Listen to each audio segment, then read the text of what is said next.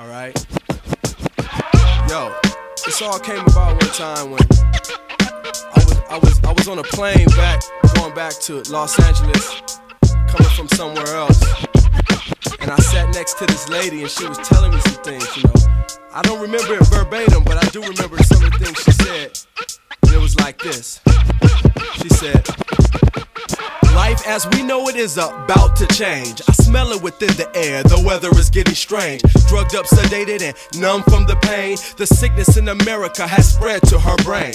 She is no longer fit to make good decisions. She is completely blind and void of any vision. She parties hard and she keeps her conscious mind in prison. Therefore, she's headed for the ultimate collision.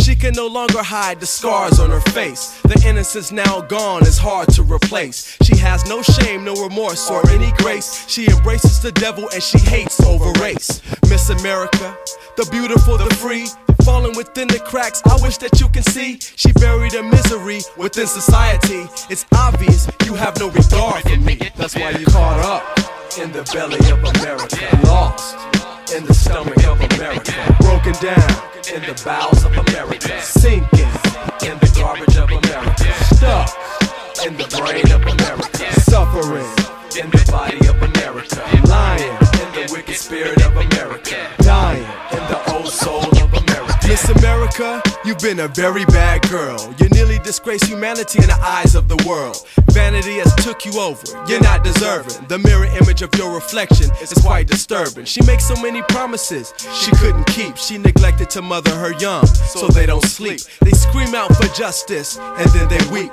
We're not to blame, Miss America, it's what you reap. The audacity of your inventions to rule us all. The tragedy of your intentions to fool us all. You should've gave into nature, into the laws. It's only a matter of time before you fall. The things you should've worked out in your first colony. Took some of your own advice and your psychology. You've destroyed all morale and the ecology. I'm sorry, but I don't accept your apology. I'm caught up in the belly of America, lost in the stomach of America, broken down in the bowels of America, sinking in the garbage of America, stuck in the brain of America, suffering in the body of America, lying in the wicked spirit of America, dying in the old soul of America. Oh, Miss America, so much attractions has yet to take responsibility for her actions. We work around within the system and make adaptions so you can let freedom ring within your faction. How can people still be hungry when there's a surplus? Suffering within your home,